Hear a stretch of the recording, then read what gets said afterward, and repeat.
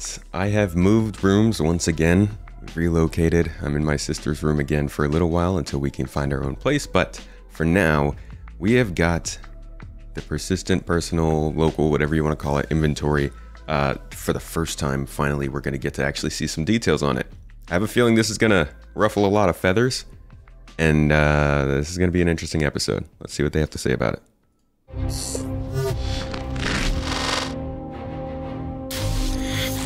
Me again. It's time for part 2 of Alpha 315 Changes Everything.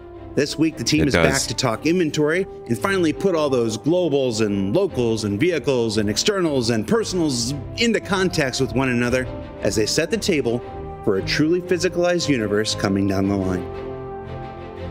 Healing, we're introducing like the next big step towards Death of a Spaceman. That's not supposed to happen. Introducing the first huge leap towards the physicalized inventory. This first it's personal. Wait, it's inner thought. Spaceman. No. Is this a menu? Is this is a 3D? They're doing a 3D camera. It looks like it's actually a camera view of your character in real time.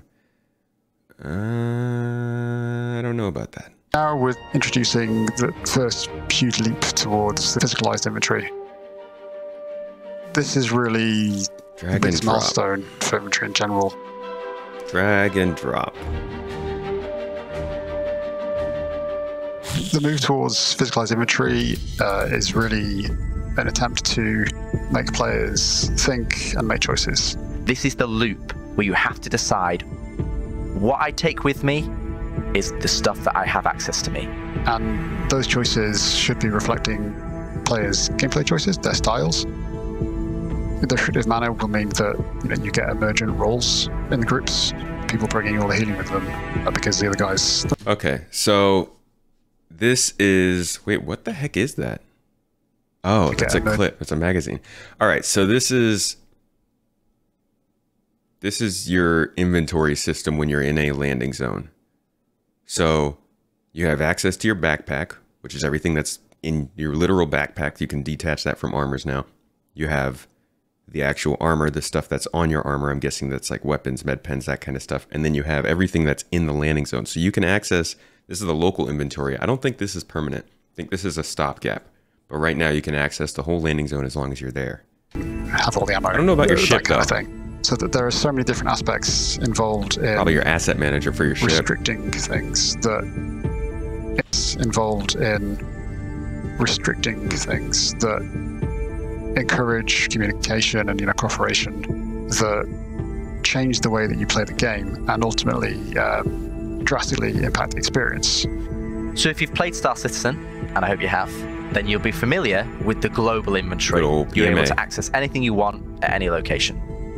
You could be carrying a whale in your backpack, and we don't want that. That is being nuked with prejudice.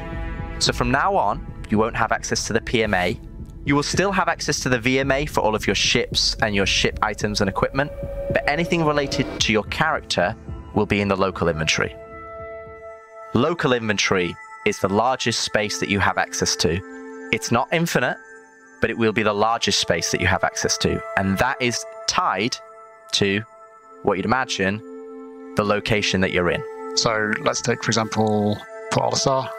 Whilst I'm on the station, I can access Port Olisar and everything that I've stored within the location inventory. As soon as I leave the station and fly off, I can no longer access those items.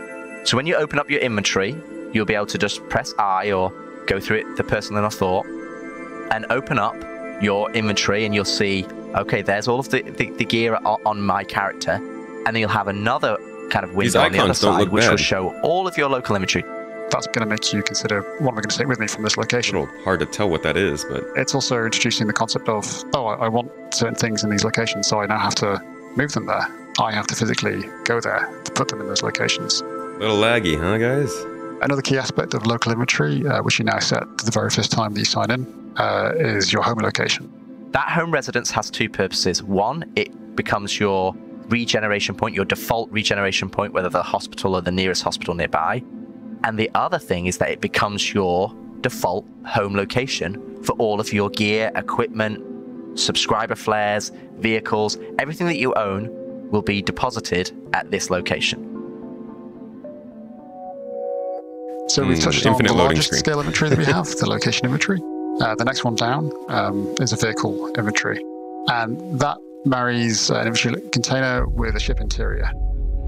In the same way that you have to be a location in order to access your location inventory, you have to be inside your ship to access your vehicle inventory. Ready for some inventory, guys. A little knees bent.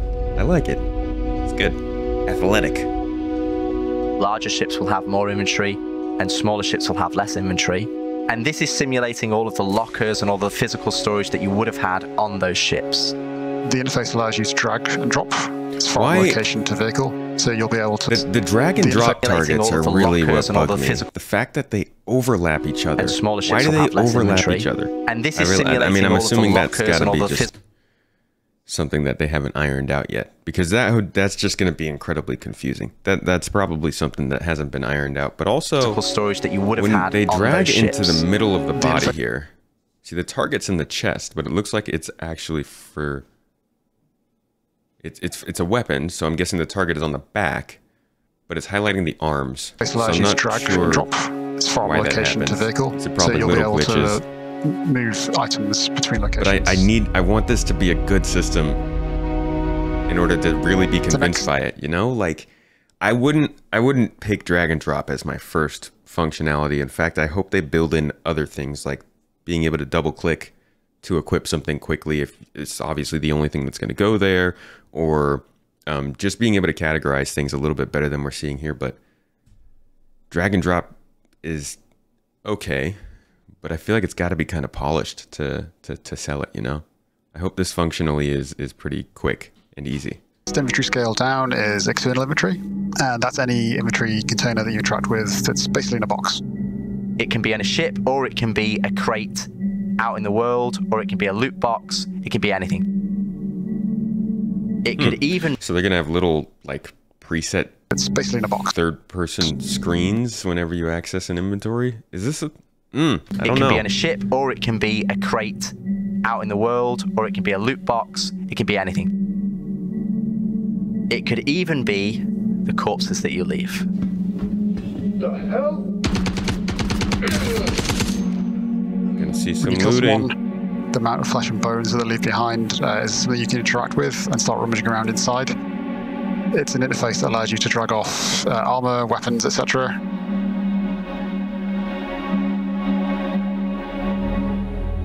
So finally, the smallest form of inventory is personal inventory, and that's anything that has an inventory container attached to it that you can wear. So whether that's trousers and jacket, there'll be a corresponding UI container for your jacket pockets, for your trouser pockets, etc. They got to do something with the utility belt thing. Suits, that's core armor, that's leg armor. And backpacks now are separated from cores, so you can choose which armor you prefer based on the choices that you want, and you'll be able to associate a different backpack to the armor. Light goes with light, medium can have medium and light, and heavy can have heavy, medium, and light. I mean, if I have to watch my character from third person while I'm doing this, I really hope they're going to let us rotate the camera, or else how are we supposed to know what the backpack even looks like? Also, is that a little like... So you can choose which armor you prefer based on the... Right? A little like, almost like a hiking backpack. What is that? The sinkhole backpack. A medium... Stop lugging all your loot by hand. The sinkhole backpack gives you plenty of space to store everything you need, while leaving your hands free for whatever mischief you have in mind. Has 59,374 nano SCU?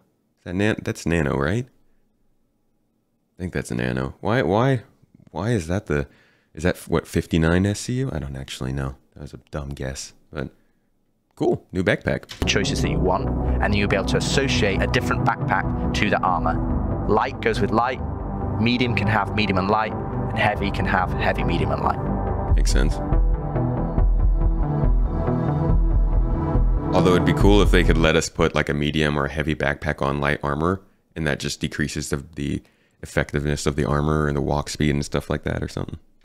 So with all these different types of inventories, different sizes and whatnot, that brings us to asking, how do you track where everything is? How do I know where I've left that bag of ammo? That brings us to Knickknacks, which is a new mobile app that we're introducing alongside inventory. Please be You're good. able to load up Knickknacks, look at it, and at any moment get a real-time update of all of the items that you have. So you want to know where that P6LR is. And you're like, oh, where did I leave it? Oh, I left it. Why don't we have collapsible menus in this game? Port Olisar. Oh, cool. I can go and get that. Or collapsible lists, As with rather. many other features that have been released with Star Citizen, there's more to come. We'll continue to improve it and work on it and flesh out additional functionality. Yeah, I mean, they could bring it in. I just really hope we get like collapsible lists so we could just There's a lot more things dig into to it instead of opening a new screen every time. And to coordinate over. I think we're moving towards what the game is intending to be. It's They give you very that little easy. hand I animation think when we're moving towards what the game is intending to be. like you're pumping it up It's with very air. easy as game designers or game developers to focus on individual mechanics and say, oh, this mechanic does this and this mechanic does this. But what my job is and what I'm trying to help deliver and, is to deliver Chris Roberts' vision. And that vision is this Star Citizen experience that everybody loves and wants to play and everybody is working towards. And inventory and healing are huge ways of moving towards that goal. And the biggest thing that you'll notice is that they're going to change how you play the game. So what did we learn this week? That's the biggest thing. I think there's a lot of pushback on these features. I think it honestly, it's coming more from people who are a little bit newer and didn't know this was stuff that was going to happen. But also people who are saying it's happening too early. And I think at any point that they put this into the game, it was going to feel too early to a certain extent. And I understand that some people feel that the inventory, in the sense that you can lose that inventory, it shouldn't be in the game yet because of glitches and stuff.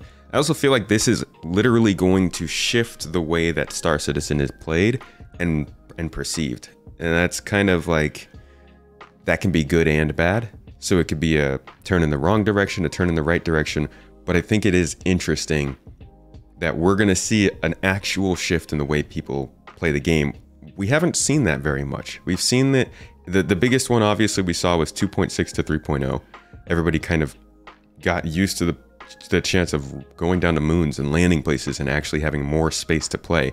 Now, we are going to have to shift to think about dying and playing the game as more of a okay, I actually have to think about this now, right? It's no longer a playground. It's now got a couple rules. And it's not like big, in my opinion. I think this is still fairly light. I wonder how quickly they're going to try and ramp this stuff up, but it doesn't feel like it's too big too fast. But we'll see. This didn't really tell us everything we need to know about the inventory system. So we're definitely going to have to discover some stuff in the patch itself. Obviously, that's how it should work, and probably in their Spectrum posts. But this all does look really good to me. I'm not a big fan of the drag and drop or really the way they're displaying it overall. But I don't like everything that has to do with this game. I like the direction it's going in and the functionality. Maybe not the specifics, but you know what? I'm here for the game, not for the features. So until next time, this has been a reaction of me, and hopefully you've reacted to that. And I hope you enjoyed these videos because I don't know what I'm doing. But have a good one, everybody. I'll see you next week. And make sure to check out the next video coming out tomorrow. Yeah, tomorrow. It'll kind of have a little bit to do with this. Anyways, peace.